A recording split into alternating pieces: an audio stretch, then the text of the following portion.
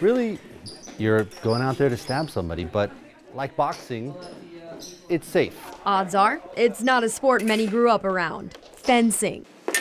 It's something Page sophomore Liam Fiddler didn't pick up until middle school, when his friend told him about it. It's competitive, which is neat. The Pirates have a fencing team, all thanks to Randall Hinds. Something that you test your skills. He owns Greensboro Fencing Academy. He's also the coach at Page High School. In mid-February, the Pirates went to the state championship in Chapel Hill. I was a sub.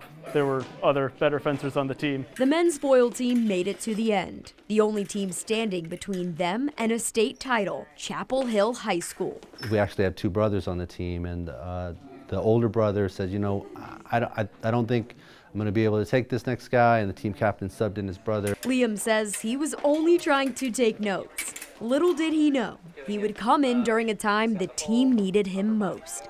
Page down. I guess I'll give it a shot. Chapel Hill only needed one more point to win the whole thing.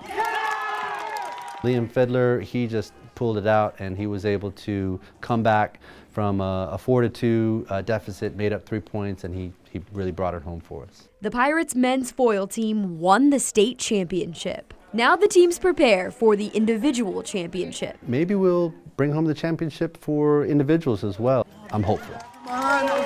Page's women's foil team and mixed épée team placed also a few weekends ago. The state fencing individual championship is right here in Greensboro this Saturday, starting at 10:30 in the morning at Barber Park.